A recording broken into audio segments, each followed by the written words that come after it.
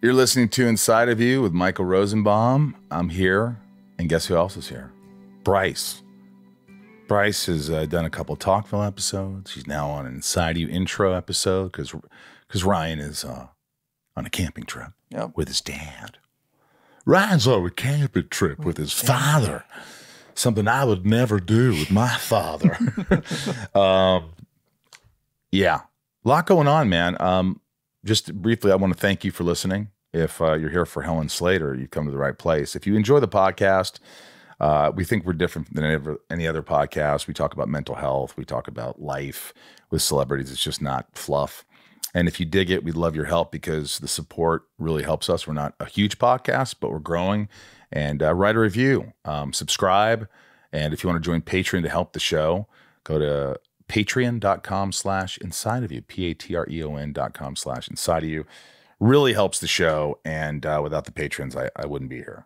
Also, we got the Inside of You online store with tons of cool merch and tumblers. I just got these new Inside of You jackets, little sweat zip-ups. They're dope. They're selling out, so get one. And cool new tumblers and autographed pictures and scripts and blah, blah, blah. And yeah, it's a lot of fun. I'll be in Salt Lake City, D.C., and Rhode Island in September with Tom. We're going to do an evening with Michael and Tom. We're going to do a lot of stuff, sign pictures, all that. I'm on the Cameo and the Inside of You online store, cool merch. I said, my band, sunspin.com, we're selling vinyls. They just came out, vinyls. There's only 99 signed by me and Rob and numbered. Love the support. You guys didn't do 100? You did 99? 99 because we kept one. Oh, okay. Yeah. Actually 98 because we kept one each. Gotcha. Actually 97 because I gave my mom one. There's only 97. 96 actually, I gave Tom one. There's only 90. Yeah. But we appreciate it. We worked really hard on the album and we're really proud of it. And I think you'll be surprised. So have a listen if you will. Sunspin. We're on Spotify. We're everywhere else. And we're playing music at the end of every month on stageit.com. You can get tickets and listen to us. That would mean the world to me. Our guest today is Helen Slater. She's been in so many things, but she has so many fantastic stories about Supergirl and working with Christopher Reeve. And just what did you like about this podcast? I like that she was open about her experience early because she came into Supergirl at like, what, 18 years old or something? So she got thrown into the limelight super early. Oof. I would have fallen apart. And at a different age, right? There's no social media or anything. So it was really interesting hearing that perspective. And then also her fascination and her interest in education. Yeah. And I think it was like mythology that she's really into. She's not what you would think from Supergirl, which is cool. She's really smart. And also on top of it, what's amazing is she talks, those are my dogs, but she talks about Helen Hunt, her best friend. Mm-hmm. And Helen Hunt, you know, she tells Helen, like, I saw some video of a movie I did. And she's like, Helen, I look so old and wrinkly. And she was like, when she saw footage and Helen looked at her and said, sweetheart, we're dying. Which is so profound and funny, but we're dying. We're all dying. We're all getting old. We're all aging. When we're born, we're just aging until we end up dying. Mm-hmm. So I thought that was kind of beautiful. And I apologize for my dogs, but I don't because it's a puppy. And all right, without further ado, let's just get into it. Let's get inside of Helen Slater. It's my point of view. You're listening to Inside of You with Michael Rosenbaum.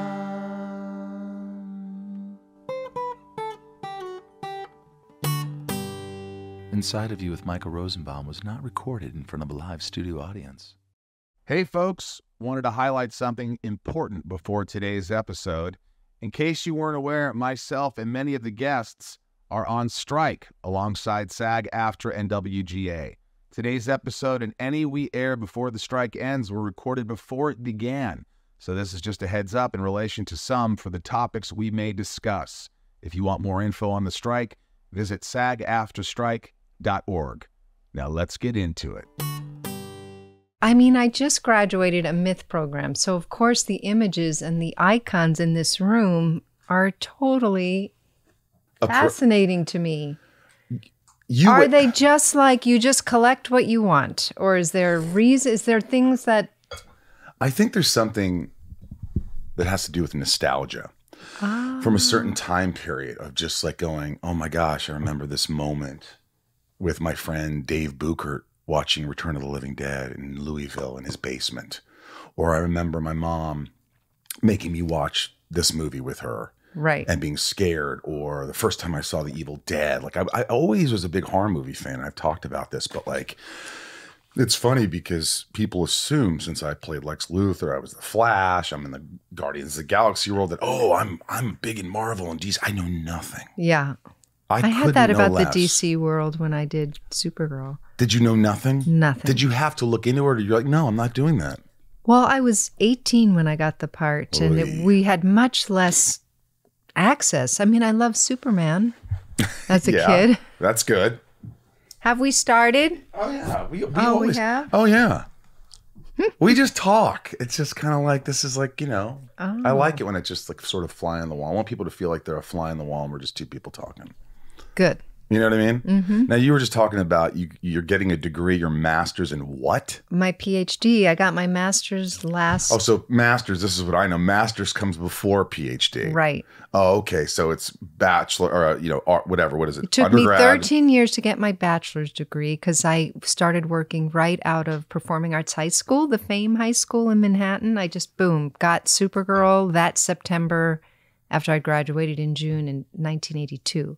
So, and everything was about, I come from a family where education is everything. And I always just had this kind of shame wound around education. Really? It just was like, oof. My mom went back to law school at 42. My brother's an attorney. My stepmother's the first woman dean of students at Princeton. My stepsisters went to Yale. And I mean, just like education is everything. So it was always there. And then I just wasn't working as much and had the time to do it, and slowly made my way through Valley College right near in the Valley and got the AA, and then graduated from Antioch, and then went to Pacifica Graduate Institute in their Myth program, which is incredible. This is a big shout out for, well, education, but that program. Yeah, mythological. You think of like what, the Loch Ness Monster and things? Like, I mean, are we thinking like mythological? Is that what that is? Like, I mean, sure, that comes from, I don't know the full history of that myth, but Greek and Roman myth, and then world mythology, Norse, African mythology, Egyptian. We covered as much as you can. For sure. We read the Odyssey and the Iliad and Clytemnestra. For sure. She was not very nice to Agamemnon. She was not very nice. I remember reading those things in college, and they were interesting. And I wrote an album called The Myths of Ancient Greece before I even went to school that took like my 6 favorite ones, Narcissus and Echo and Psyche and Eros and Demeter and Persephone and couple of others, and turned them into like mini musicals, because that's what I had done at Performing Arts High School. That was kind of my... And you have an album of that. What's it called? The Myths of Ancient Greece. The Myths of Ancient Greece. And you think, like, who, like, I'm not, this isn't a knock. This is like, what I love is that you do what you want to do. This is my passion. Whether or not people really listen to it, I don't think is really your... At some point, I think we all have that kind of pivot of like, I actually want, I'm only here so briefly. Like, how do I bring meaning to this life? And how do you navigate that if the world's not reflecting it back? Do you keep going with that thing that's inside? So...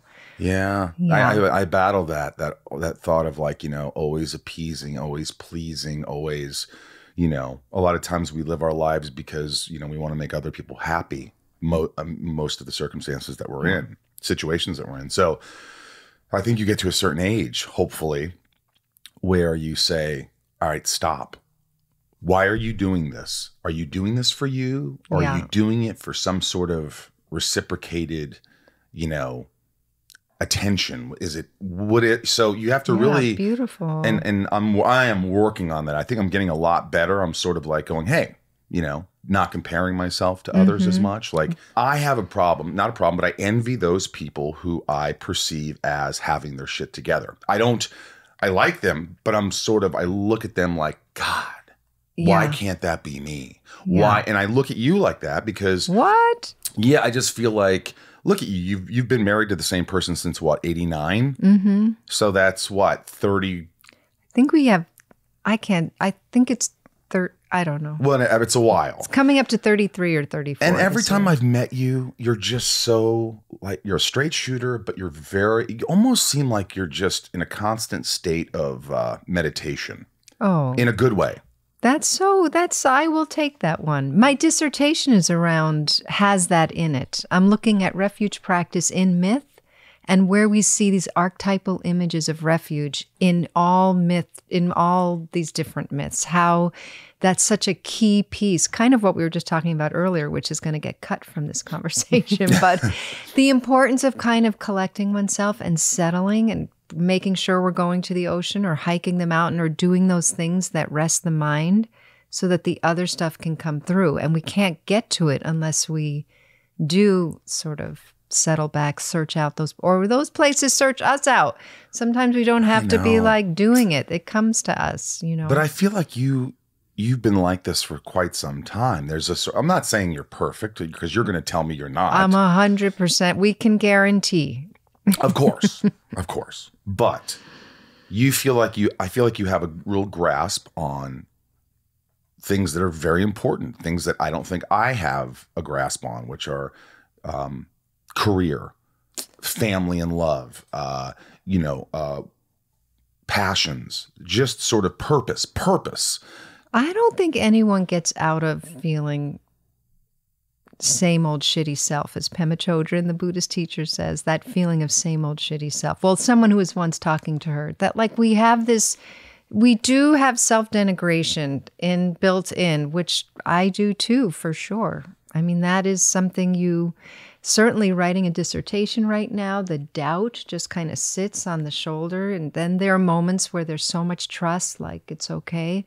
Then there is that discursive, like, so it's a battle right. that we all have. We're always battling with ourselves. I mean, from the Buddhist point of view, pardon the expression, I'm not a professional Buddhist, but I do study it and it's in my dissertation. It's about becoming friends with or like becoming intimate with the thing that's you just want as far away as possible from yourself. Like there's no way I'm accepting that part of myself. And like the Buddhist view would be not a problem. Like if you open to it and you take a seat right in it, it actually shifts and changes and never stays as that one concrete, jealous person, raging person, right. Small-minded, It's always moving through Yeah. Yeah. I mean, that's the Buddhist. No, it's good. It's it's making me think right now. You're making me think. What are you thinking about, Michael? No, I'm not going to get into it, but it's just like, sometimes my mind goes a certain place when I hear something that's impactful or why I say certain things or why I do certain things or act certain ways. And then hearing you, I guess subconsciously it responds or makes me think of things that I do that I'm like, I don't know if that's healthy, or I don't know if that I should be doing that, or maybe, I should be more positive in certain things. I tend to go down sort of a negative place a lot. Now, it's not a negative place. I'm fun to be around, Ryan, yeah. Wouldn't you say? I think he's fun to be around. It's not like I'm a drag, but I definitely, feel like I can go down that place where it's like, this person, this and that, blah, blah, blah, instead of just sort of like not spending so much time in that area because it's unhealthy. Not to be so Jewish with you, but because I'm a born Jewish person. Yes. There's this, have you heard this phrase about Lashon Hara? Have you ever heard that in the Jewish? I know Kanahara. Kanahara is like keep Lashon Hara is like, in the Orthodox Jewish circles, sometimes, let's say someone's just had a difficult pregnancy, a birth, or something's happened to a family. Mm-hmm. Lashon Hara, the community might get together and practice just not gossiping, saying things out loud that are negative as an offering for healing that person. Okay. And Lashon Hara, to refrain from saying the thing out loud, like it's a really good, like we have a couple of good things in our tradition. Yeah. That's one of them. Yeah. I mean, yeah. Inside of You is brought to you by Factor. I have told this story because it is a true story. Put me on a polygraph. Factor meals are like a godsend. They are incredible meals that get delivered to my house that are affordable. I save so much money from not even going to the grocery store and getting food, and then you get food that's wasted, or delivery services for food. You spend so much money, and Factor meals are not only saving me money, but they're delicious. They're delicious, and there's so many options. They got sent to my house, and I thought it was like someone was just giving me as a birthday present because they arrived on my birthday. And I made the chicken with mashed cauliflower, which tasted like mashed potatoes, with broccolini. And I was just like, why am I not doing this every day? For me, it's all about the convenience. Really, if I can find anything that saves me time, I jump on it. When my wife sends me to the store to buy stuff for dinner, I'm an idiot. I walk around the aisles. I have no idea where anything's at. It ends up taking me like an hour. But with Factor meals, it's all sent to me. I don't have to worry about wasting time. That's true. I love it. And not only that, we can go, all right, honey, we're going to pick our week's meals. Mm-hmm. What are you in the mood for? How about this? How about this? Great. You know what you're going to get. You're excited to get it. Yep. Boom. No shopping. That is so true, man. Look, refresh your healthy habits without missing a beat. Choose from 34 plus weekly flavored packed dietitian approved meals ready to eat in 2 minutes. Level up with Gourmet Plus options prepared to perfection by chefs ready to eat in record time. Treat yourself to upscale meals with premium ingredients like broccolini, leeks, truffle butter, and asparagus. Head to factormeals.com/inside50 and use code inside50 to get 50% off. Need an extra boost to help support your wellness goals and feel your best for the rest of your summer? Try Protein Plus meals with 30 grams of protein or more per serving. Round out your meal and replenish your snack supply with an assortment of 45 plus add-ons, including breakfast items like our delicious apple cinnamon pancakes, bacon and cheddar egg bites, bacon, potato, and egg breakfast skillet. Or for an easy wellness boost, try refreshing beverage options like cold-pressed juices, shakes, and smoothies. I order the cold-pressed juices. I order 5 for the week.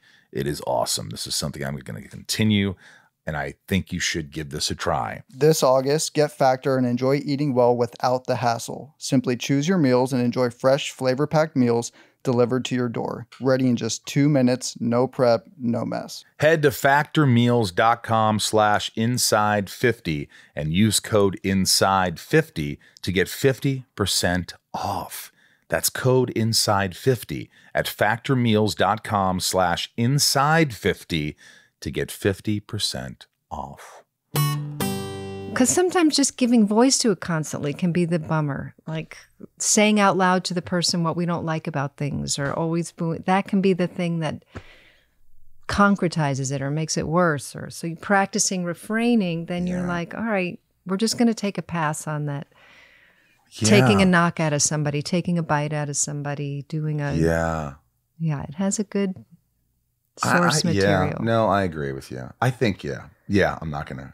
You're gonna be negative. No, it wasn't a negative thing. It was just I feel. Come on, let's argue. This is Jewish of us. No, I just it's not arguing. I believe what you're saying. I just like I never talk politics on the show, but I think that it's just like I feel like it's unfortunate that in the last X amount of years or whatever, that we can't have an open forum about things. In fact, it's probably been there for longer than just a few years. I mean, it's sort of like, what do you make of that? I mean, isn't it crazy? We can't even really be in the same room. But my husband, my best friend, I have really good friends. There is not two sides.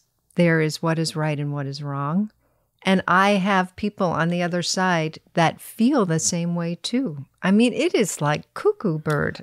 Well, it's just like, can I even have any conversations? And every time you think of saying something, you're like, I should.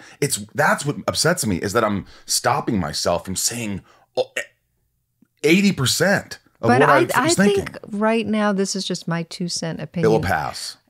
I think we could do with a little, sure. Let's find the common ground and not just do the dump or do the... Yeah. And yet at the same time, we're in this movement with Black Lives Matters and Me Too, where to be able to call out things when you see it, say it when that's really important too. So I guess we're all... It is. And I can speak to you as like a soul sister, as being white and being raised with incredible privilege. We've been in such a soup that it's sort of like such a learning curve to even take in these other ideas, take them into heart, and then know how to proceed. Like I don't know anyone that's getting it right. I'll just say this. I don't think it was fair for so many years for Black people, Hispanics, people of color to be typecast or stereotyped and cast always as this and this and this for so long, and not be given the opportunities that privileged white people have had. And I hate that, old Hollywood, that we used to play, an Asian character when we weren't Asian. And there's a lot of terrible, horrible things. So I don't mind at all. I'm like, I step back and go, hey, you guys deserve everything. Like you deserve to be respected and paid attention to. So I don't have any issues with that at all. I think my issues are more with just like, you say something and you don't mean to be mean, or you don't mean to be ignorant, or you don't mean, and you are lambasted by certain things. Right. And there's just not an educational sort of like, I think because as a child, I was sort of, no one had patience with me. I was sort of ADD all over the place, and I wasn't, I didn't get affection or love at home. So, when I get like somebody yells at me or tells me, I don't like that. Yeah. I don't like to be told you're dumb, you're stupid, you can't. Oof. It's a bigger thing. So I guess it just used to be sort of an open forum where you kind of didn't worry about what you said too much.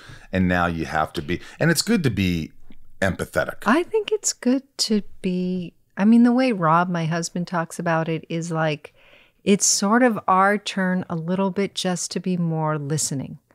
Like and that's not an easy thing to develop if we're used to being able to just say how we feel, or I don't like that, or, have, like, it's okay to just listen for a little while. Yes. Just to sort of balance it. And that doesn't come easy. No, it doesn't. Yeah. But I think that's the most important thing there is listening. Right. Whether, in life, that's the number one thing. Listen. Yeah. Learn. Understand. In acting 101, the number one thing they teach you is listen. Right. Any kind of improv, listen. Right. Look, you have had an awesome career, and you've done so many things, and you've worked with so many great people. I know you went to performing arts high school. Right. I know you did all these things. Were your parents behind that? Because you didn't have actors in your family. No. My parents were divorced. My dad was an executive in public television down in D.C. My mom was up in New York City. But she really came out of that whole women's movement when Betty Friedan wrote The Feminine Mystique, and women burned their bras and were like, I am not staying in a marriage where I don't, Right. She was kind of part of that. And when I lived in Great Neck, Long Island, I was surrounded in that soup before we moved to Manhattan of women of divorced. Great Neck was, really unusual enclave of single women with daughters, really bright, brilliant women kind of finding their way through that period. So my mom's thing more was almost so much of you can do anything you want. Yeah. Was it hard? When did your father? I was 8. Yeah, divorce is difficult. Hard. It was. I don't know anyone. Did you feel like abandonment issues, even like? Did you ever notice that? It's funny because I'm a mythologist now. I have certain images that come to mind. Like my brother and I were very young. I'm younger. My brother's 2.5 years older. But from the time we were really little, 8, 9 years old, we were taking the subway and then the train, sometimes the bus from New York to D.C. to visit my dad on the weekends without any parental help. That's 4 hours, isn't it? 4.5 hours. So I have like a Hansel and Gretel thing, like Brother and Me, like in Penn Station or in, that kind of thing. But sure, that stuff is a lifetime of working through of, I don't know. And, I'm thinking, I don't know if you have this, but contemporary friends, I'm sure you have friends that have gone through divorce and seeing now from the parental point of view, just the heartbreak of nobody wants to go through that. Nobody wants to put their kids through that. They would never choose to cause that kind of. So it's funny that it's almost like a facet of a diamond, the different, Are your parents still with you? My dad passed away from COVID. Are you serious? Yeah, that was pretty No, awful. how old? He was 86, almost 87. But he was in perfect health before that? Not perfect health. I mean, 87, you're going to have things. Was he 86 or 87? Let's say 86. April of 2020. So it was right when it was all hitting. And yeah. My mom's still here. She's still living in the same apartment on 86th Street and York Avenue. And wow. She's this she's a political activist for nuclear disarmament and writes on it and travels, used to travel quite a lot and speak on peace. Well, shout about peace, as activists tend to do. Wow. Yeah, absolutely. I mean, during COVID, when your father passed, were you even allowed to go to a funeral? Nothing. We had nothing. Did you ever get to celebrate his life or do anything? Last summer, not this past summer, the summer before, we all went to Maine where we would meet right over the years. And my very close step family, just the immediate family, we had a little memorial up on the island. That was nice. But the day he died, I mean, it's so interesting hearing when people die, like what happens when they. So my brother figured out, because it was COVID, how to get an iPad in the hospital room filming him. So this is the day he passes away. It was me and my brother on Zoom with him and my stepmother, and we're just chit-chatting. I mean, just tells you like when the body is ready to go. And we're talking about being in Maine, and I hold up Trader Joe's mango slices. And I'm just saying on the Zoom call with my dad in one frame and my brother and my stepmom, I'm like, I don't know. These Trader Joe mango slices are getting me through COVID. I don't know what it is. They're just so delicious, and chit-chatting. And then we started talking about being on the island on Bustins, Maine, and chit-chat. And I look at my father's frame and I'm like, I don't think Dad's breathing. And because it was COVID, my brother had to call the hospital to get a nurse to go into the room to see if he had passed away. So it took like 15, 20 minutes till the nurse comes in. Then she couldn't tell us because you have to have a doctor.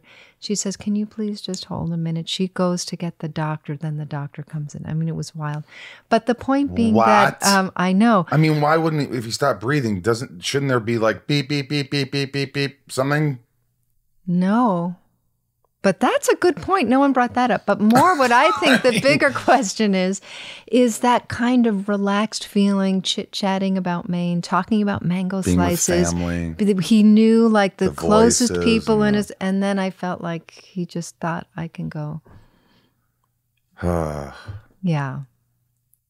I'm talking about the positive, but there was a lot of heartbreak. You were pretty emotional. Oh, at one point, Rob just like scraped me off the floor and like took me, this is like the week, when he first went in because of COVID, drove me up to Malibu and we brought beach chairs and sat along because you're not in your right mind. You couldn't get on a plane, and I didn't get on a plane. So what's crazy is I was incredibly close with my grandfather, Irv. Irv was he was my joy. And my grandmother, who's still with us. And he had Alzheimer's, so I slowly watched him deteriorate. Yeah. So I was losing a piece of him as time kept my going dad on. had some dementia too, and I was losing him before COVID. That's such a hard one, isn't it? It's just such a hard one. And I felt like I still to this day think I haven't really mourned him. Mm. And I think about him all the time. And sometimes I think about, gosh, he was so important to in your life.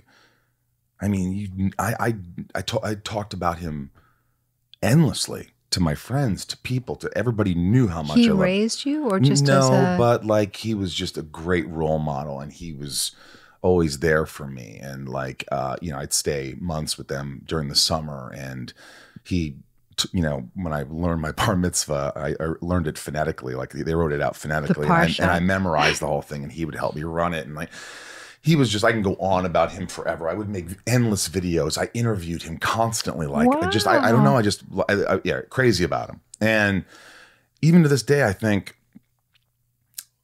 why are you not just why aren't you more upset? Why aren't you What is it that have you not let go? But you have. Like, I don't. When did he pass away? A couple of years ago. Oh, so it's new. During the time of COVID or before COVID?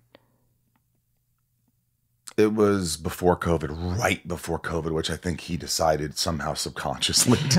But no, I don't know what it is, but maybe it was because it was years of losing him where the last year or so, it wasn't even him. Yeah. It was like, hey, Mike, where are we going?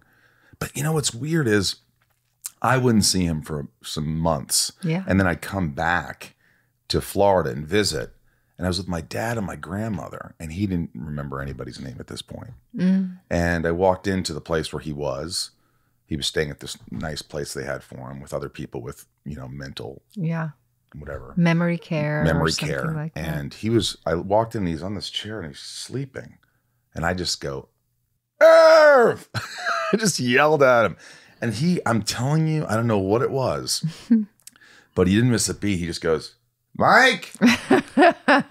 And I'm telling you, my eyes welled up. And my grandmother I have goosebumps. My grandmother just looked shocked. Like, he just hears my voice and pops up. And it was, I mean, look, death is not for the faint of heart, and growing old is not for the faint of heart. No. And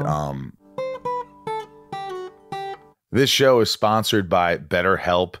BetterHelp has been with me for a long time, and I think I know why. Because this podcast deals with a lot of mental health, people talking about their anxiety and depressions, and we're all imperfect. We're all flawed, and that's the beautiful thing about life. And sometimes we get in ruts. Sometimes our path isn't as clear. That's in front of us. We're not sure what we're going to do. We can't find purpose. This is where BetterHelp comes in. And it's so important, whether you're dealing with decisions around your career, your relationships, or anything else. Therapy helps you stay connected to what you really want while you navigate life, so you can move forward with confidence and excitement. Trusting yourself to make decisions that align with your values is like anything. The more you practice it, the easier it gets. The great thing about this is the stigma is going away, folks. So, my dad, he doesn't go to therapy. And, I've been talking to him, and I'm like, listen, everybody, so many people do this. You're not the only person who gets in ruts. When we lost my sister, I finally got him into therapy, and it's just important to know you're not alone. You're just not alone. And with BetterHelp, you can get your therapist online. If you don't like your therapist, you change it like that. It's so easy. It's so much more affordable than looking up some therapist that you don't know and going, and it costs you so much money to go in there. Look, if you're thinking of starting therapy, give BetterHelp a try. It's entirely online. It's convenient, flexible, and suited to your schedule. Just fill out a brief questionnaire. It's so quick.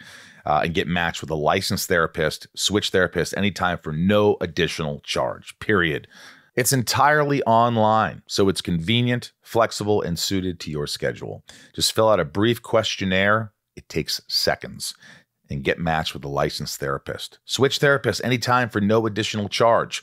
Let therapy be your map with BetterHelp.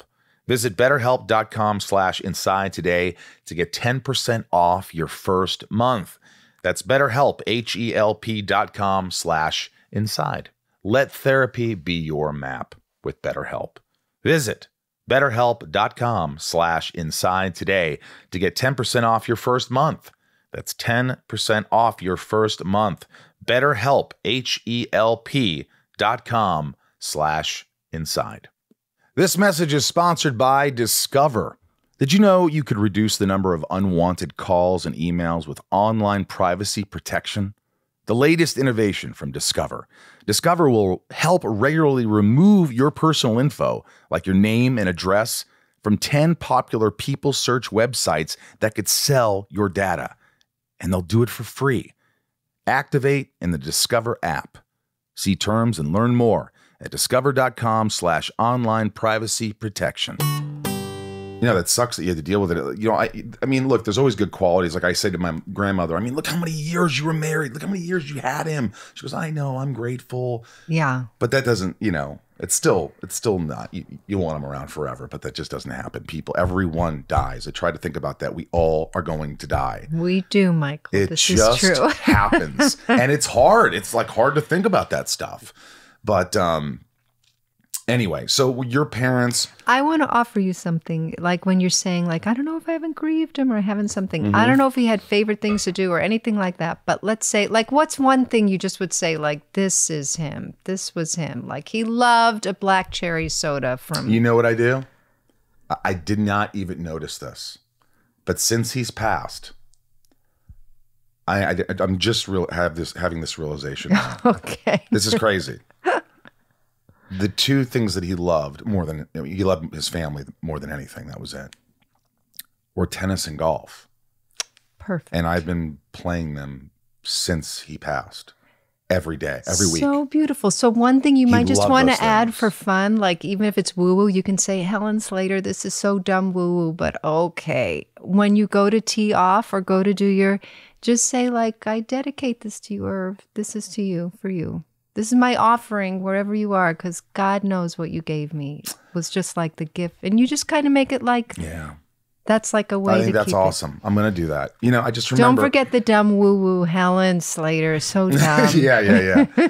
But he was just so, you know, we all have that person in our lives, we hope, that just, you know, he'd take me golfing, and he was just like, I just loved being around this guy. He was so funny. Yeah. He would be like, oh, Jesus, what the hell are you doing, you shithead, to himself. And he would get so hard. Oh, he'd say that to himself? Oh, yeah, to himself. And then he'd go, he's like, oh, that's a good hit, Mike. I don't know how you do that.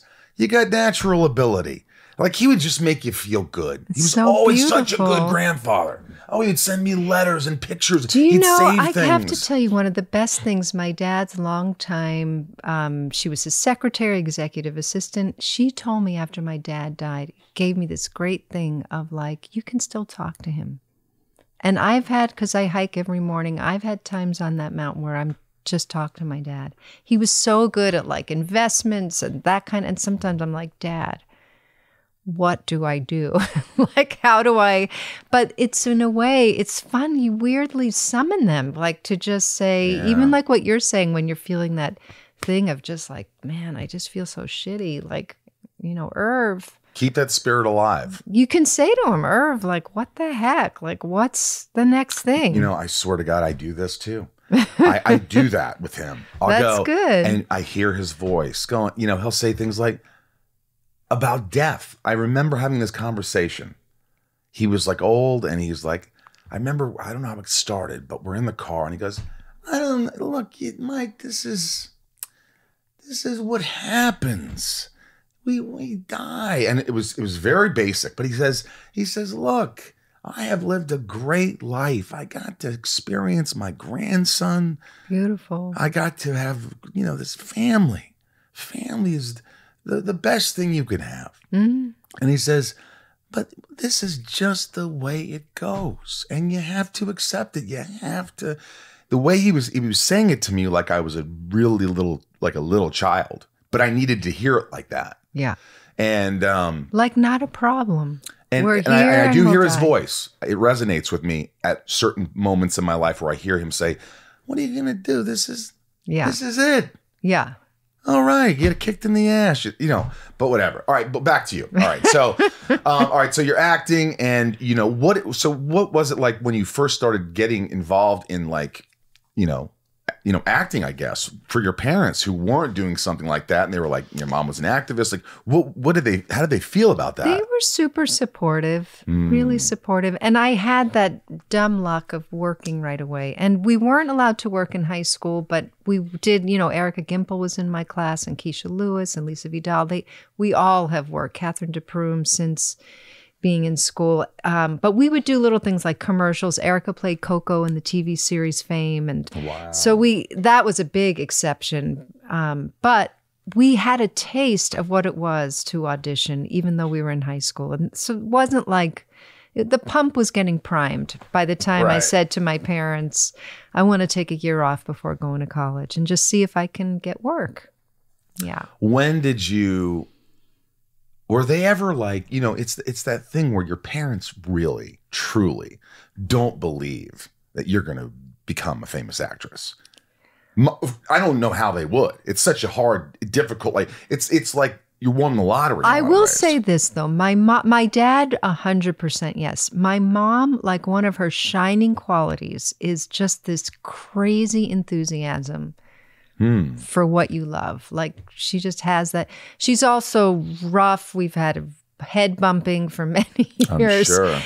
She's very volatile personality, but in that lane of just like, do it. Why not? Wow. Why not you? She really had that enthusiasm. And that's nice love. Because, you know, I think it finally happened for, you know, my parents. It took a long time. It was like, wait, you're doing independent movie. That's not a real movie.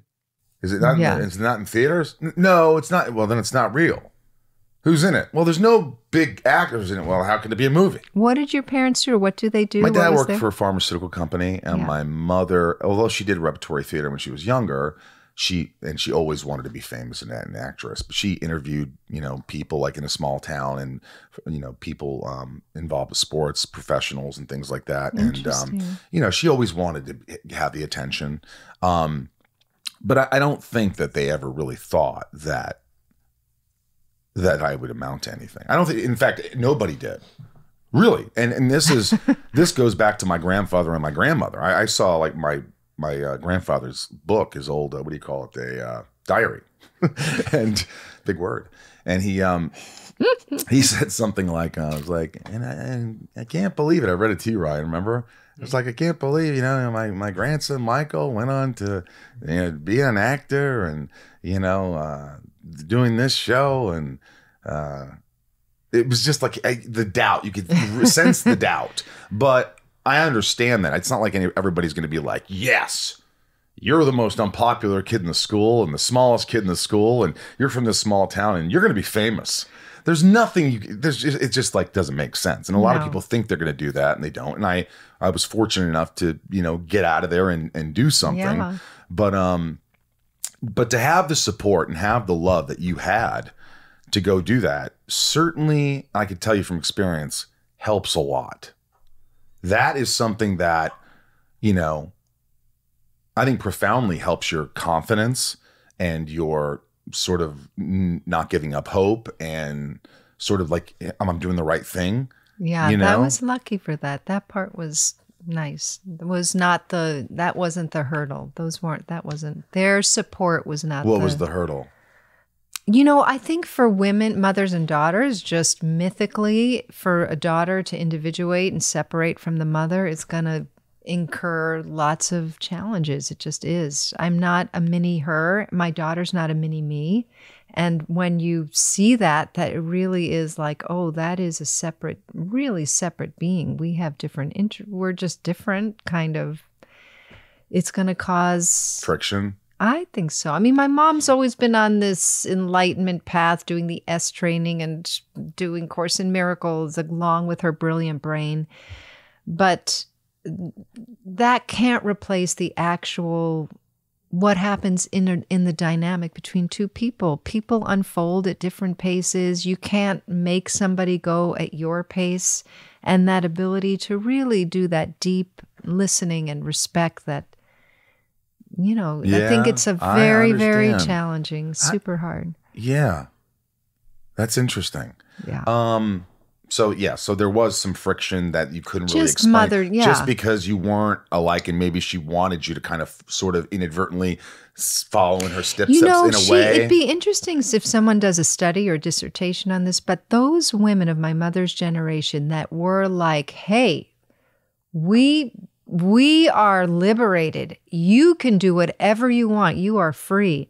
And then the daughters of that generation going like, I'm not quite so sure what freedom means to me, because I've only been raised in a soup of you can do anything. They had to push against immigrant parents or that kind of Betty Friedan, the sort of what marriage is, that kind of the conditioning of being raised in the 50s and then having us in the 60s, so our individuating from that was unusual. We had to find it on our own terms, what our separation was going to look like, because it certainly wasn't going to be, we're going to be free, because all they were saying is, go be free, go be, Yeah. So what I gather from that is and maybe I missed the point completely. No. But I'm thinking that your mother faced so much adversity and so many hardships, and now she's like, and you're free. And it's twofold. It's like, one, where's your struggle, young lady, without saying it?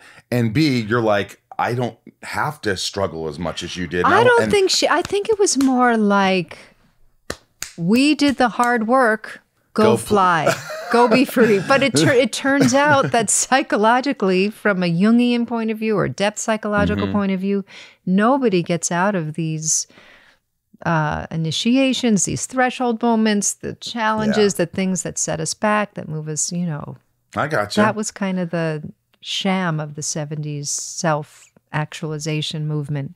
You're going to awaken in a weekend, and then you're done. Yeah, you trip a little bit. And that's just your belief. And you have jargon to replace actual depth work, that kind of thing. I can't believe you were 18 when you did Supergirl. Yeah. You were 18 years old. Yeah. I turned 19 when I was filming. And Jeannot Schwartz directed that? Yes. Who directed a lot of Smallville episodes. He did? Many. I love Jeannot. Oh, yeah. We love him. Michael, please, be quiet, please. I have to get through the day.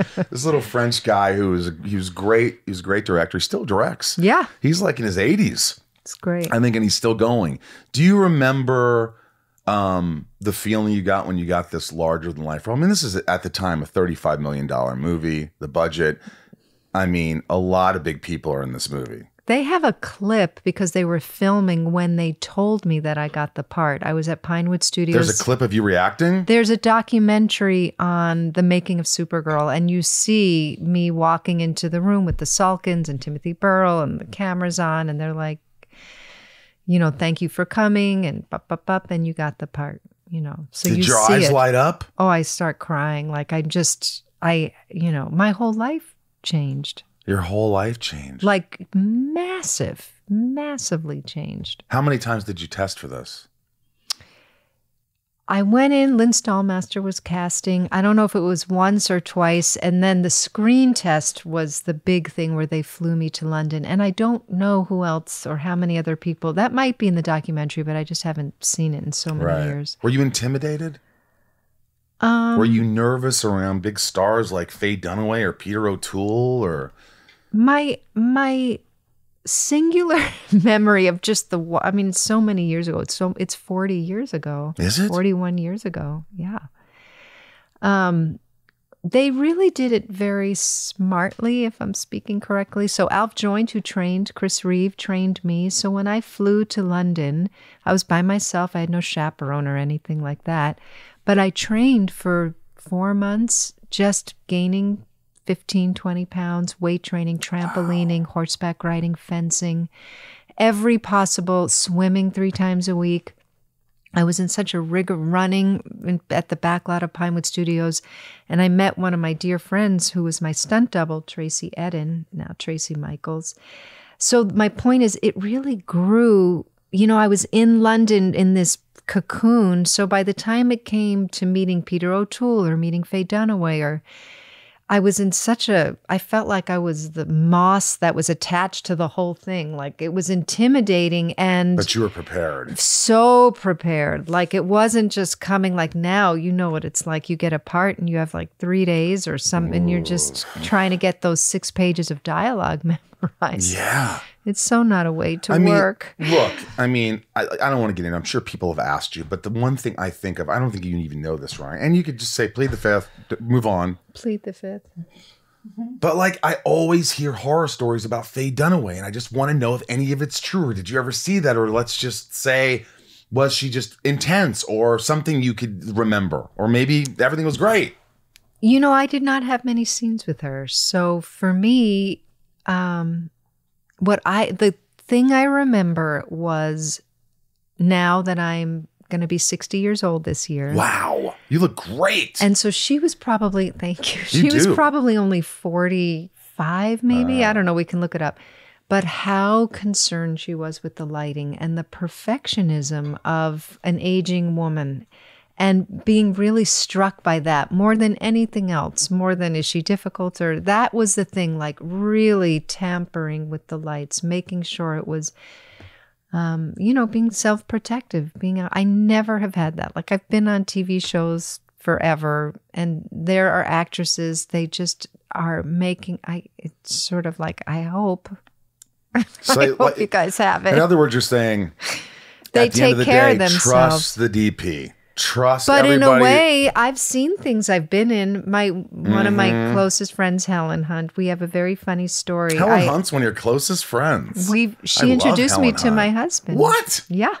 I love Helen Hunt. Do you know what I always think about when I think of Helen Hunt? Her amazing moment in Castaway when she hears that he's alive and she collapses in the kitchen. Oh. That just dropped me, that She's reaction. Such an incredible Anyway, actress. I love her. Go ahead.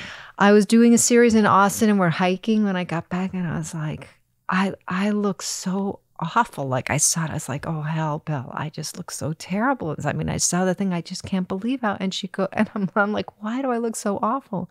She said, because we're dying.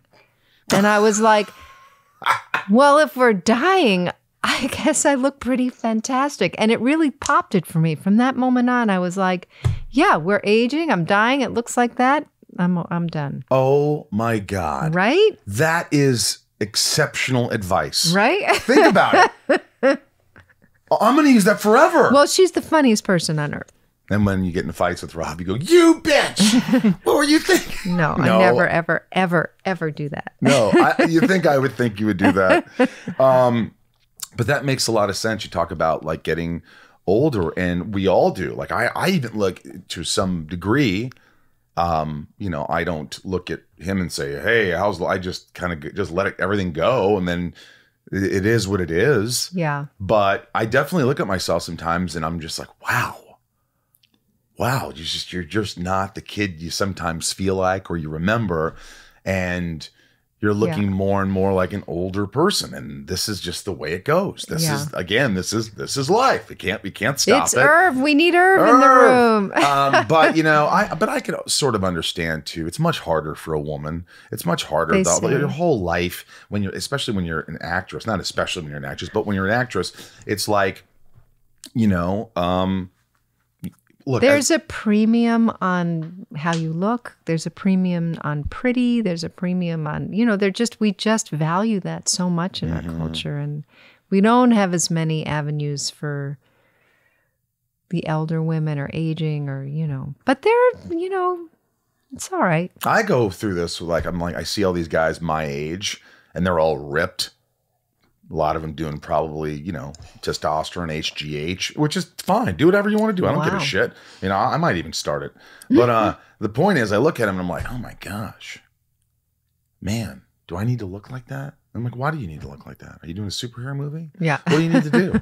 I don't want to work out that much. I don't want to hurt my body. I've already had surgeries. I don't feel like doing it. You know what I mean? It's like, I don't want to do this shit. I'll play some sports. I'll have some fun. I'll try to be as healthy as I can. But I don't want to constantly just be ripped and shredded and drinking these beans and leaves, and it's so daunting, and it's so hard to do that, and the overall result could be fascinating, but then you have to maintain it. And yes. It's like, but part of me is like, shouldn't a 50-year-old kind of look like a 50-year-old like they used to when you used to watch movies?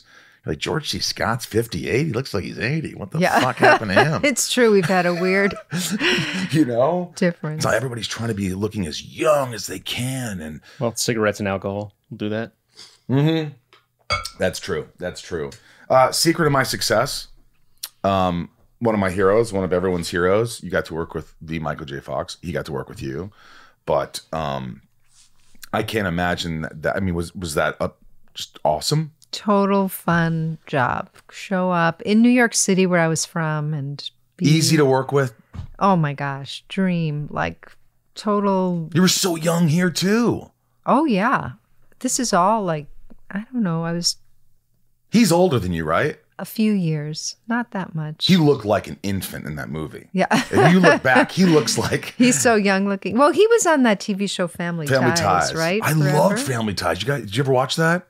I didn't, but I've seen a little bit of it. Together for 1,000,000 years. Is that the theme song? And I bet we'll be together for 1,000,000 more. Yeah, I knew all of it. My brother and I used to sing. I used to love Family Ties. But go ahead. Working with him. You just loved working with him. Yeah. I remember watching the moment where he's watching you drink water from the water fountain. Oh, yeah. It's just the most sexual kid's dream fantasy. And you just look over at him and I'm like, oh my God. With the 1980s haircut and the blue eyeliner, lots of blue. Yeah. Yeah. Felt very 80s. I mean, you did a lot of memorable movies like Ruthless People and working with Bette Midler. And I remember the scene with you're talking to Danny DeVito, Judge Reinhold on the phone and with the hamburger and it sounds like you're getting tortured or whatever. Right. And, you're screaming. It looks like it was so much fun on that one too. That was. Those were the Zucker brothers and Jim Abrams, who didn't was the Zucker so brothers talented. do Kentucky Fried Movie and Airplane and Top Secret. Were they great to work with? So much fun. All you did was laugh and improvise. I don't know that we improvised much back then. That's like much more now current. Right, the thing to do. Everybody's improvising. Yeah. Ruthless People was based on an O. Henry short story called like Ransom. Oh, I can't remember what it is. But anyway, the writing was so tight because it's O. Henry. That's why I think that movie works so well. Wow. Did you only work with great people? Have you, for the most part? Have you ever worked with those guys or gals? Oh, gosh, yeah. I've been around. Before? Oh, yeah. I've been around a really long time. You have. You're not that old. And don't say that. You're not that much older than me. But I mean, I've been working since, in high school, I did a thing with Amy and the Angel that Matthew Modine and Meg Ryan were in when I was 17 years old. So it's been an ABC After School special. Do you remember what those were? Oh, my God, come on. Yeah. So Amy and the Angel, I played Amy, and I was it was a remake of It's a Wonderful Life. I was a suicidal teenager, and Meg played one of the girls that was, I can't remember what her part, one of the high school girls, and Matthew Modine played like the angel. I mean, crazy. We've been around a long time. Wow. But you've seen some shit. You've seen some actors lose their shit. You've seen some people that are difficult to work with. And how do you deal with that? I've had a couple of experiences in the last 10 years, and I won't name any names because I don't want to do that. But the hardest thing I would say in the television world are when actors show up and don't have their lines down, like at all. And I understand the family pressures and the stresses, but I really think it's so hard to make these things, the crew, people working, 1 hour television, there's just nothing more brutal. Nothing. 15-hour days, and then the crew on top. And that thing of just, if I could have a magic wand, it would be, we all would have better memories or be able to memorize lines better, because I think that really does. So you remember an incident or incidents where, someone didn't know their lines at all and it was holding everybody up and they didn't care. I mean, it's maybe a way of working. I would say it's something that ages me or shows that I'm from a different thing where some people just could get the lines just like that. I mean, one thing I really don't want to keep working for is because it is so hard to memorize now. I mean, as I'm getting older, it's a lot. Yeah. And my focus is so much on writing the dissertation and being in school. And then you're just kind of mowed into this interior world of acting and line memorizing. What do you remember about being on Smallville? That was so fun. You do. Now she had fun. That was great fun. Everybody knew their lines on that. Am I talking to you? Are you someone that never knew their lines? Is that why you're looking at it? No. In fact, that's one of my biggest pet peeves is when people don't know their lines. And I always have to know them inside out. So a lot of times if they say, what I don't like is the night before they say, hey, first up, you're going to do this scene. And we just rewrote it. That couldn't be more terrifying, right? Because I'm just as stressed as you can be. Yeah. I want time. That's why I'd rather do a movie or rather do a series where you're about to shoot that they have it all written and you can prepare and know your stuff. It just makes such a difference. It makes such a difference. You change lines up. It's not a good thing. But Smallville, you did a couple episodes, 3 episodes. I did 3. Was it 3? Or something. Yeah. I had a great time. What do you remember? We didn't work together. I don't think so. No. I mean, we did kind of an iconic scene of putting the baby, Julian Sands and I putting the baby into the rocket to like go bring it down to, and then with, yeah, everyone was so kind on your set. Do you remember that? I loved them all. It was a family. It was just sure like was a really family. was. There wasn't anybody I didn't like working with. No, and they were so sweet to me and very, you know, I felt very welcome. That's what it's about. If the hardest thing, I'm repeating myself, is to be a guest star. And when you come into a place where everybody has it down, all their jobs, they know what they're doing, and you come in and you're the lone wolf, or you're like it's the hardest one. You know what my friend Kathleen Wilhoit says? She says being a guest star or a guest director is like being the girlfriend at your boyfriend's family Thanksgiving. Okay. It's like you're going, you're kind of welcome there. It's not your family. But they're testing it's not your thing. You're they're kind still of like testing you, but you feel do we like her? Yeah. Yeah. Is he going to marry her? And who did you work with mostly? Tom and I had a little bit with Laura Vandervoort, Supergirl. Vandervoort. She was Supergirl, yeah. Yeah. But it was Tom and Julian. It was Tom, though, in that second or third. I can't remember. It's too long ago. It hasn't been that long ago, has it? I think so. Like 10 years ago, 15 years ago? I should remember that. Was it that long? What year? Yeah, it was something like that. What year was that, Ryan? What? Where she was on Smallville. Okay. Because we're doing I told you we're doing the Smallville rewatch podcast now. I know, called that Talkville. sounds very So fun. everybody listening is going to be like, you have to have her on. Oh, you have to come on. But what we might do is when we get there, to your part, call me up and just zoom me in. If you want to just breeze through it, this episode, and then you can talk about what you remember and go, oh my God, I noticed this. It'll probably be fun. Yeah. It's kind of a why not? Season 7 and 10, she's in 3 episodes. 7 and 10. Well, season 7 was my last season. I left after the 7th season. That's why we didn't. So what year was season? Oh, that was 2007 it aired. November of 2007 and then November of 15 years ago. Do you think... Wow. Yeah, it was a while ago. Do you still, I know you're writing, I know you're getting your PhD, you're doing this dissertation, you've got all this stuff going on, and music, and writing, and 6 albums, and all this. I'm exhausted hearing you talk. Can I just take a nap right now? But do you still honestly want to act? Oh. Or does it have to be something how honest do we want to get? Honest, look. It's Honest Abe time. Here's the reality. You've done it. You're almost 60, you said. Yes. Isn't that great? If I say it, it freaks me out a little. Like, it really is like, oof. How about you're older than 50? You're a little older than 50. I'm a woman of a certain age.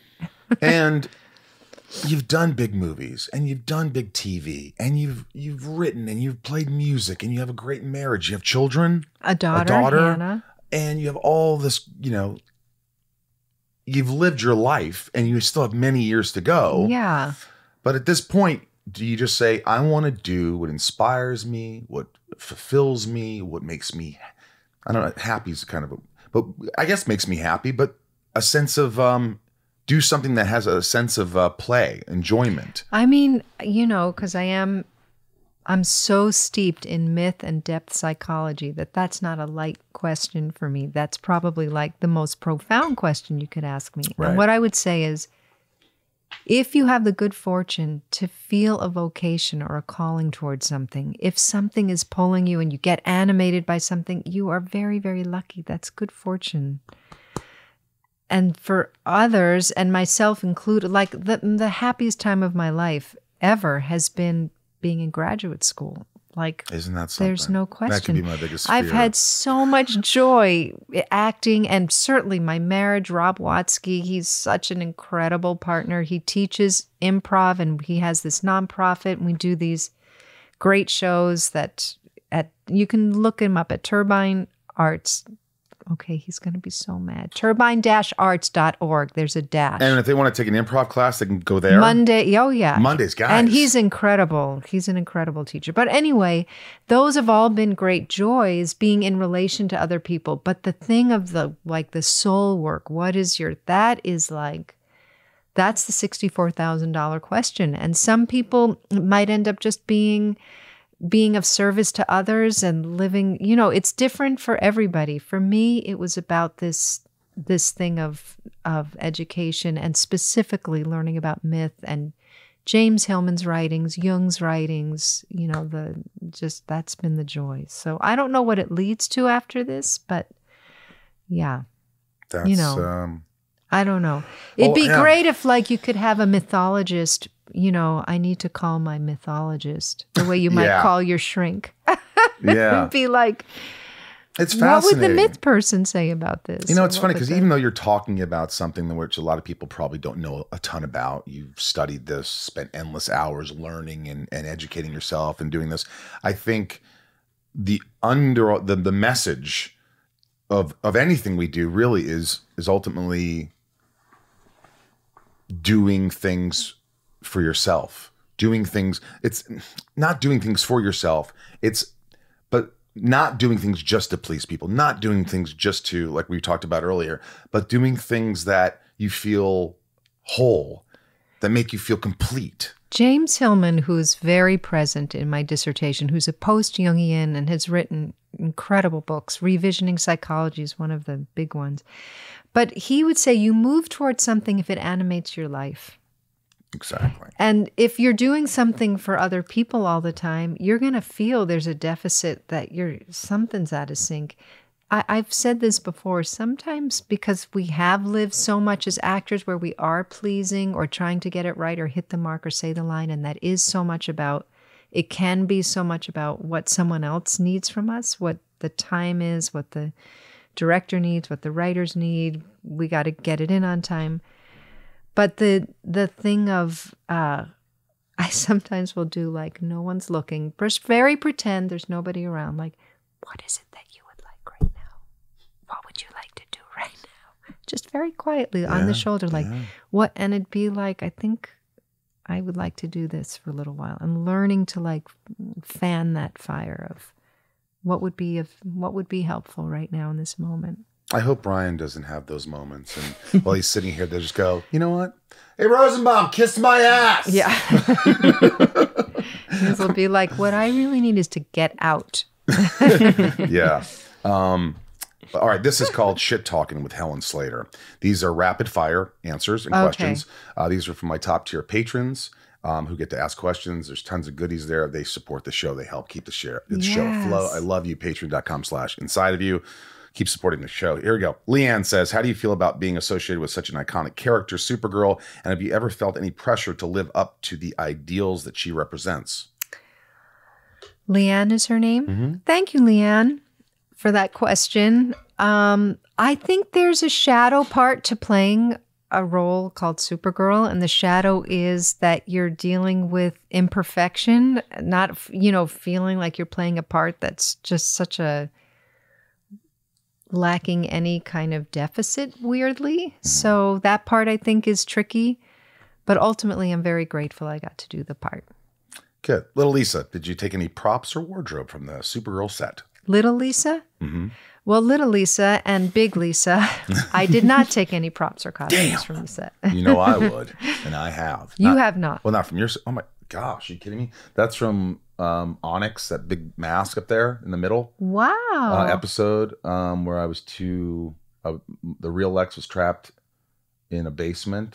Wow. And the bad Lex, me, was also away from him, keeping him trapped, and I kept that. I also kept a lot of other things. Wow. Kelly S., The Legend of Billie Jean is one of my favorite movies. You and Richard Bradford really got into character. Was it difficult filming the scenes with him when he was demoralizing and humiliating you? It was. He's such a great actor and so kind. And Legend of Billie Jean, the Comic-Cons that I do, I would say almost more than half people are coming for that.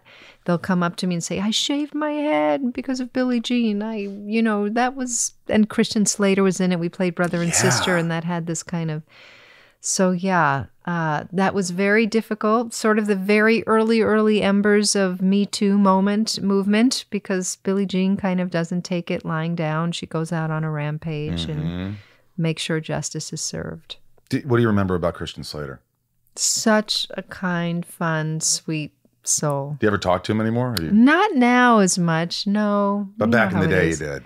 Yeah, I mean, yeah, and he's such a talented actor. And his mother, Mary Jo Slater, was a casting agent, and she's cast me in things over the years. So, I worked with Christian for a year on the show. He was always great. Yeah. Great to He's work a with. great guy. He was like, you're a little weird, Rosenbaum.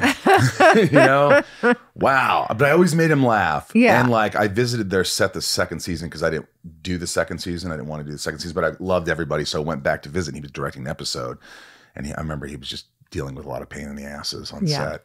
And he came out to me and goes, I wish you were here, brother. Oh, but sweet. you're lucky you're not. Yeah.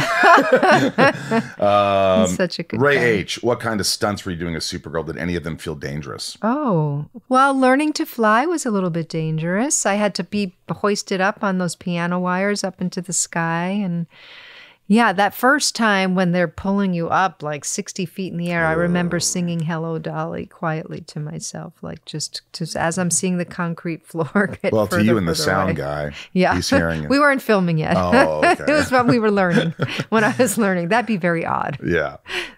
Raj, tell me about a time when you succeeded when others thought you would fail. That's a good question, Raj. Thank you. Yeah, Raj.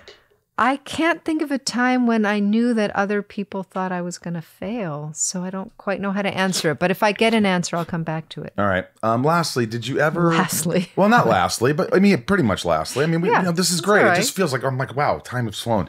But you don't seem like someone who would get anxiety, someone who would deal with depression, somebody who like, you've had a strong, head on your shoulders and, good upbringing, but people get anxiety and depression for all sorts of Definitely. reasons and some genetic, whatever. But did you ever have to deal with that?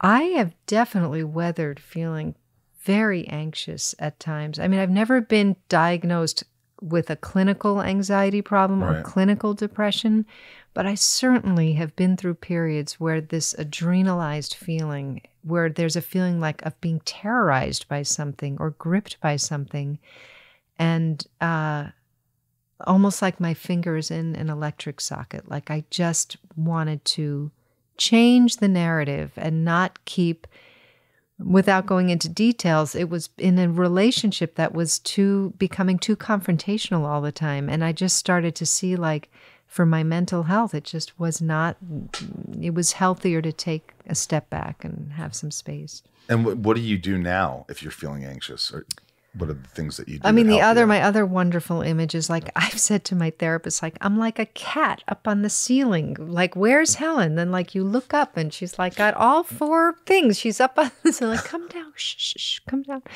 I meditate and I am a big yoga practitioner and I do hike every single day. And Every day you hike. And I think, I mean, if I were to die tomorrow and leave one thing to my daughter or to anyone that would be halfway interested, it would be like, get yourself in nature as much as possible. I don't care if you have to like drive to the beach or get on the hike or look at a tree. Just keep putting your eyes and your nervous system in nature. Huh. Interesting. I mean, what if like... I like nature. Are you Woody Allen in this way? It scares me that you're like, this is what you need to do. I don't hike a lot. I'm not like... What do you like to do? You like to play golf? I like to play competitive sports, whether I'm playing tennis or golf or softball or hockey. Oh, dear. I like to play sports. I like to watch movies. I like to play games. I like to go out to eat with friends. Do you like to go in the ocean? Do you surf or... I like to go in the surf, ocean or- if it's really warm. I don't like really cold, freezing oceans. Yeah. That's not really appealing to me. And I don't like being too hot. There's nothing I think worse. basically you're describing an infant. I don't mean to like get to. It's just. I mean, look, this is also therapy for me. This is why I have you on the show. I mean, but look, I get what you're saying. And I do like nature. I do things that I can't say it's prescriptive for everybody. I just know that there's no downside. How about that? Absolutely. There's no and plus we want to interrupt these habits of mind that are just nightmares on our system.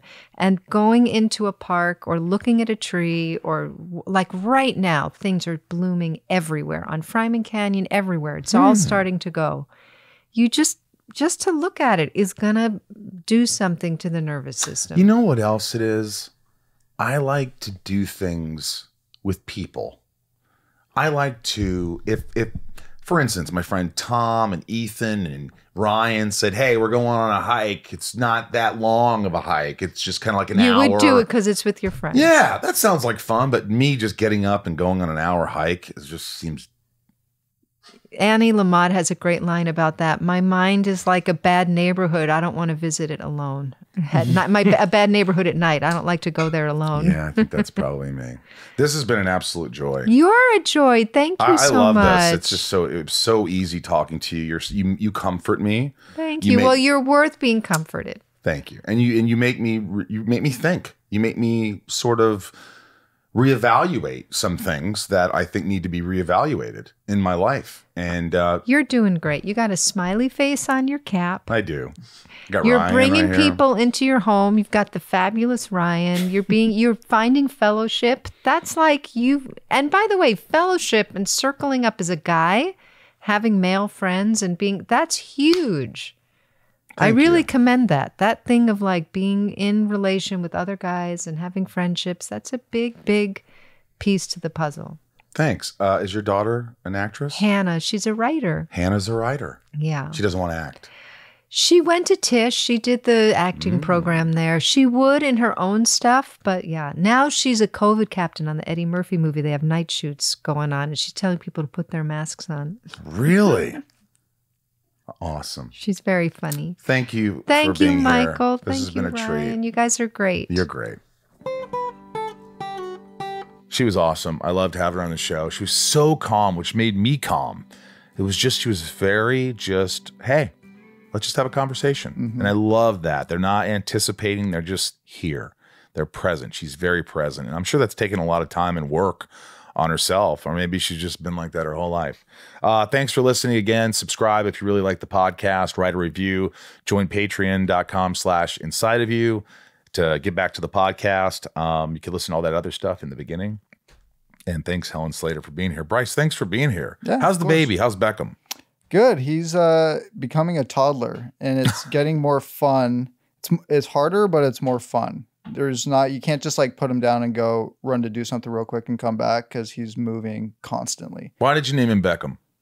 We just like the name. It wasn't after the soccer player. No, I don't. Soccer's fine. I didn't play soccer growing up. I don't really care about it at all. Don't care about Beckham's David a cool Beckham. name. We like it. It's a just lot. like a girl would be like, oh, Beckham. Mm-hmm. Ooh, I'm going out with Beckham. That's why we did it. I'm going out with, it sounds like a sports name. Now up to the plate, number 7, Beckham Mallers. I think he has to play soccer. Ooh, I don't know, because he's getting the shadow. Oh, look, that's Beckham. Like, he's you no can't Beckham. name your kid Kobe and he doesn't play basketball. It's ridiculous. I don't know, man. All right. We love you guys. Thanks for listening. Let's give our shout outs. Our top tier patrons. These are them. These are the ones. A lot of perks with Patreon if you're listening for the first time.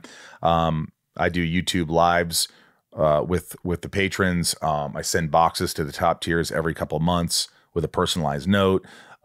We do a lot of stuff, and there's more stuff coming. You get to ask questions on the podcast and blah blah blah. Inside of You is successful because of Patreon. Patreon.com/insideyou. Let's get the shout outs. Nancy D, Leah S, and Kristen K, Little Lisa, Yukiko, Jill E, Brian H, Nico P, Robert B, Jason W, Sophie M, Raj C. Raj told me to watch an animated movie, and I was like, no, thanks. It was like, what was it? I don't know. I don't like, what's it called? Claymation? No, not anime. I'm not really big into anime. Anime? Anime. Oh. I've just never been into anime. Tried it. I just never got into it. Yeah. So when people tell me to watch it, I should probably watch Spider Universe or whatever, Spider-Verse. Yeah, I've heard good things about that. But again, it doesn't appeal to me. I like real, tangible, like people. But not Succession. Succession's just too dysfunctional for me in my dysfunctional life. I don't want to be more depressed. Joshua D, Jennifer N, Stacy L, Jamal F, Janelle B, Mike E, El Dan Supremo, 99 more. You know who I miss? Ramira. She's not on here anymore. Remember Ramira? Yeah. Yeah. San Diego M. San Diego M made that statue, the bust. He also made the little bust that I was putting on the Inside You online store, and those were purchased really fast. He's doing a sorority boys one of Adina. Oh, that's cool. Yeah. So he's going to do some of those, and he's doing another Lex Luthor figure. So he's a man. Yeah. San Diego M, Chad W, Leanne P, Maddie S, Belinda N, Dave H, Dave Hall. Hello, Dave. Sheila G, Brad D, Ray H, Ha-da-da, Tabitha T, Tom N. What's up, Tom? Old Tommy boy. Talia M, Betsy D. I miss Betsy D and Talia. All of you. Angel M, Rhiannon C, Corey K, Dev Nexon, Michelle A, Jeremy C, Brandy D, Yavor, Joey M, Eugene and Leah, Corey, Jake B. Eugene and Leah, how's the baby? I hope well. I hope not crying all the time like they did at the con that time. Angela F, Mel S, Christine S, Eric H, Shane R, Andrew M, Tim L, Amanda R, Jen B, Kevin E, Stephanie K, Jarrell, Jammin J, Leanne J, Luna R, Mike F, Stonehenge, Stone H, Brian L, Kendall L, Meredith I, Kara C, Jessica B, Kyle F, Marisol P, Esteban G, Kaylee J, Brian A, Ashley F, Marion Louise L, Romeo B, Veronica Q, Frank B, Jen T, Nikki L, April R, Cassie B, and Derek N. Couldn't do it without any of you. We love you. Thank you. Thank you for listening. Thank you for supporting. And without further ado, I am Michael Rosenbaum from the Hollywood Hills in California. I'm Ryan Tejas from the No, you're not. I'm Bryce. From the Hollywood Hills? From the Hollywood Hills of California? Yeah, that's it. A little wave to the camera. I don't know the sign off. That's all right. We love you guys. Thanks for listening, and be good to yourself. We'll see you.